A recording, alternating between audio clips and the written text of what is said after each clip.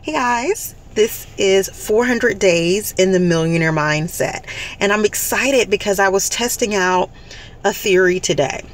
And it really wasn't my theory, it's just some things that I've heard, and I decided to put it into practice.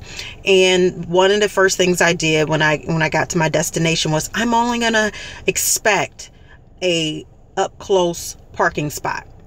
One of the first three, no less than that. And so driving in, I got here and there were tons of spaces open in the back. And I said, nope, going up front, there's a space for me.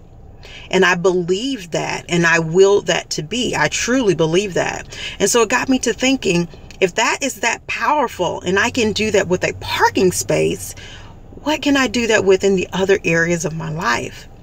Where am I not in strong enough belief of what I deserve and not envisioning it or settling for something less? So that's just so powerful to think about on this 400th day. What is it that you can create more of by the power of belief and thought? So this is our month, the month of December, to persist until something happens, which means I have to see it. You have to see it. And more importantly, believe it.